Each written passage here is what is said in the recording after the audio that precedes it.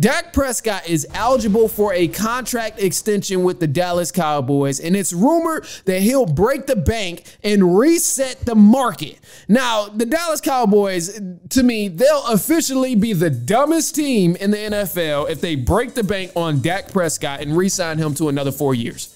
Absolutely the dumbest thing the Dallas Cowboys can do, especially when you got assets like CeeDee Lamb, who's waiting to get paid and going to ask for some more money pretty soon. When you got guys like Micah Parsons, who's going to be asking for some more money pretty soon. Like this, to me, paying Dak Prescott will be the most idiotic thing the Dallas Cowboys can do.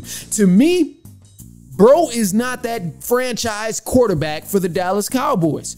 If they want to go to a Super Bowl, if they want to have any sort of playoff success, clearly it's been proven Dak Prescott is not that guy when it comes to competing in the playoffs and getting over the hump and winning these big games. And I'm not saying that he's a bad quarterback, because he's fairly mediocre when you look at the scale of quarterbacks in the NFL. And I would put him, let me correct myself, I would put him just above mediocrity if I had to label him somewhere on the scale of great and then average and then bad quarterback in the NFL. I don't think he's a bad quarterback. Let me set that straight.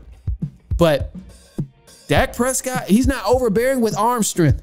He doesn't have a supreme ability to read the defense and break it down. You can't trust Dak Prescott in the clutch to close out ball games. To me, above all, Dak Prescott doesn't have that special playmaker gene that's unique about him. When I think of other quarterbacks in the league that I like right now, I see these unique qualities around the league for certain quarterbacks. I mean, obviously, Pat Mahomes, he's clutch. He throws any in every single way possible. His IQ is impeccable. This sets him apart from the majority of quarterbacks in the NFL. Lamar Jackson, he's unique by being clearly the best mobile quarterback to ever play the game. The things he can do with his legs, the throws he can make on the run, it's very unique to his skill set. Jordan Love, the back leg throws, he has crazy arm strength. He's very young, but his IQ is at a different level. Joe Burrow, extremely high IQ guy in the pocket and can break down the defense like easily. And then also with Joe Burrow, very accurate. So a lot of these other quarterbacks I see in the NFL, bro, they have this special playmaker gene. They have this significant, unique quality about them that sets them apart from every other quarterback in the league. To me,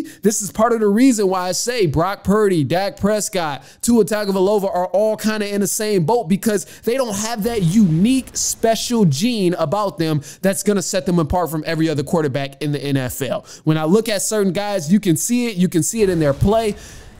And it's just not there for them. And nothing is wrong with that, because, I mean, only the greats have that. But a guy can still be good in the league without having that one unique quality. But as far as Dak Prescott, he's mediocre and he's overhyped because of the team he plays for.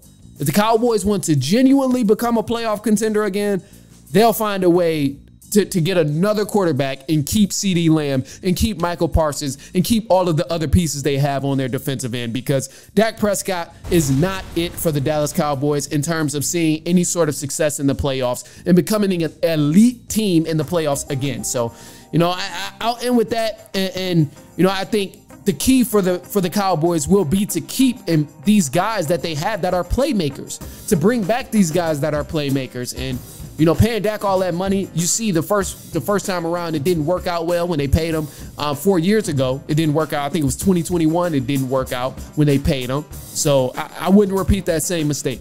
Would not repeat that same mistake at all.